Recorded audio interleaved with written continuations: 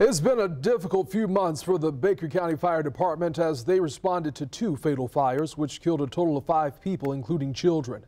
The assistant fire chief says the county's growing population has created challenges for the department and resources are beginning to stretch thin. Riley Phillips is on your side tonight, sitting down with the chief to talk about those challenges and what can be done to fix them.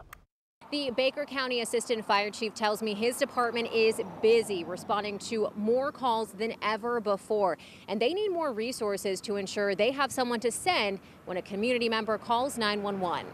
Assistant Fire Chief Donald Blanton traded in the bustling city of Jacksonville for a quieter life in Baker County. We moved from Jacksonville out here and got us a home with some land and built a little farm. But since taking the job as assistant chief a couple years ago, his time at the fire department has been anything but quiet. Blanton has been helping the department navigate the difficulties of a growing county without growing resources. The fire department operates with 9 people a day and they cover more than 500 square miles. But Blanton says there has been a 10 to 15% increase in calls for service over the last year, and that sometimes means there is no one to send on a call right away. In the last 24 hours that we had 4 calls happen in a 20-minute window, and one of them was a very serious call where there was multiple victims in a car accident. Some had to be actually flown by helicopter out of the county, and there was nobody left to even go meet the helicopter with the patients. This, plus the distance these first responders often have to drive for a call, is troubling for Blanton.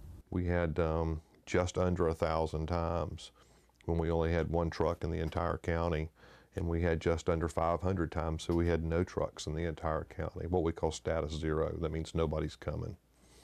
And that's a tough spot to be in that many times in the course of a little over a year. Blanton says they need more personnel, but that will require more money. While he recognizes every department could use more funds, he's hopeful they can work together with county leaders to provide those extra resources. You want to be able, when somebody dials that number and they have a legitimate emergency, and that's their kid, their mom, their child, whatever, you don't want to know in your mind the whole time you're driving there, I hope our truck frees up. And Blanton says they are doing what they can to find solutions to some of these challenges. They just hired a consultant that will help the department determine what their greatest needs are and what they can do to improve. In Baker County, Riley Phillips, First Coast News on your side.